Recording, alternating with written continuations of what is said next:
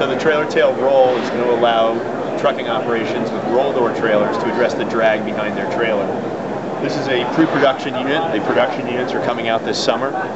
What it does is it guides airflow down the trailer and allows the air to bend into the cavity behind the trailer. It involves zero driver interaction, so when a trailer backs into a loading bay, the device simply pushes out of the way, and then when it pulls away from that loading bay, it springs back into place. The only difference with the production units are that this cavity that holds the actual roller wheels and this front leading edge of the device is going to be completely streamlined to deliver 4 to 5% fuel savings at 60 to 65 miles an hour. Okay. So the trailer tail roll differs from the trailer tail that people have seen on the highway for swing doors because of its slightly shorter length and no bottom panels.